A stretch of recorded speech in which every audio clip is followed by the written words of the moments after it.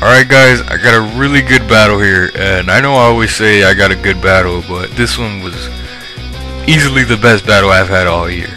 But yeah, it's against Supe from Smalgon, and he said he never used this team before, but he did really well if he hadn't used it. So yeah, I don't want to take the Earthquake, so I go to Latias, and he doesn't want to take the Draco meter, so he goes to Scizor. Now, normally I don't really like to bring in Latias so early in the game because of this, but yeah, I don't really have much against Swampert leads. So he pursues me since he knew I was gonna switch, but I didn't really have a choice. I went to this Rotom, and he's using Diamond or Pearl, so he didn't know it was a Rotom form, but he guessed it was, so that was a really good prediction by him. And I go to Latias as fodder because I don't want anything to take a Fire Blast. So I go to Black Chrome since I was trying to make him think I misclicked. So I try to Earthquake him since I have the Oka Berry, which weakens fire attacks.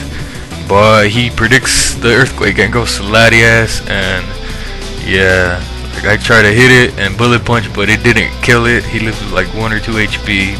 And I get up my Stealth Rock, and he predicts that, and he recovers twice. Gets up 2 Calm Mind, so now my Metagross is almost dead, but I finish him off this turn, so that's alright for me. Since now his Infernape counter, one of them is dead. He still has his Heatran, which is probably Scarfed, and I'm just gonna leave in this Metagross to die because yeah. I go to this Tyranitar since it'll force out the Heatran. I knew he was gonna bring in Swampert, but I took off Crunch and I added Fire Punch. So Earthquake was my best option, and I don't want to take the Earthquake or Surf or Waterfall, so I go to Rotom, which could take any of those, and hopefully I'll get a burn up on this thing and he would over predict that I'll T-Bolt or something, but he protects, so that's playing mind games on me right now. But I'm just still gonna go for the Will-O-Wisp since I don't really give a fuck about Flash Fire Heatran, and a burnt Swampert would really help me out. So I go to the Tyranitar because it could take a Fire Blast pretty well because of the Sandstorm boost. Oh shit, what the fuck? What am I, the Killer Nacho? But because he always says that, you get it. But yeah, enough of my lame jokes.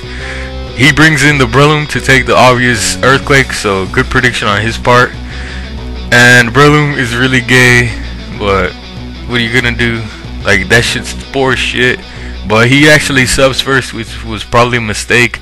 But like I think I said already, it was his first time using this team.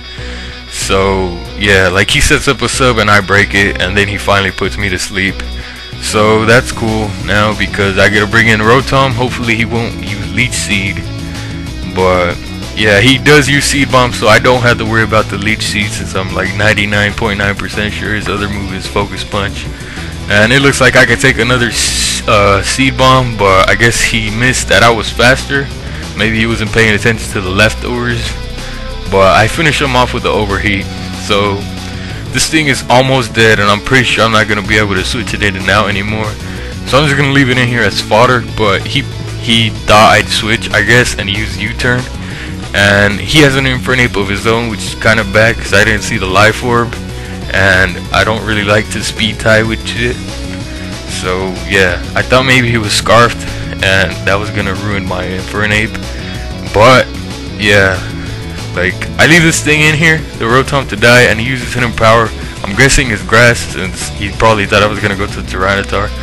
But I go to Togekiss since I know he has to switch, and he was probably gonna switch to Swampert, predicting the T-Wave, but I used Nasty Plot and then Air Slash, and I do get a crit here.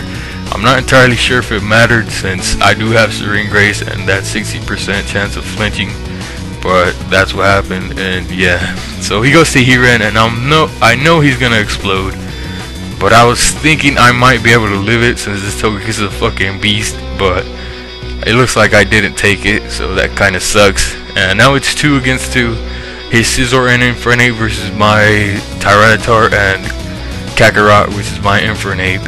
So I didn't go to Infernape because at this point I was still thinking his Infernape was Scarfed, and I wanted him to get the minus defense with close combat. But yeah, like he U-turns, goes to his Infernape, And I don't think this was a speed tie unless he runs max speed as well, but standard mixtape doesn't, and that crit was useless. And you guys, most of you already know what happens. He bullet punches, I live, and I kill him off, but the sand and life orb finishes me off.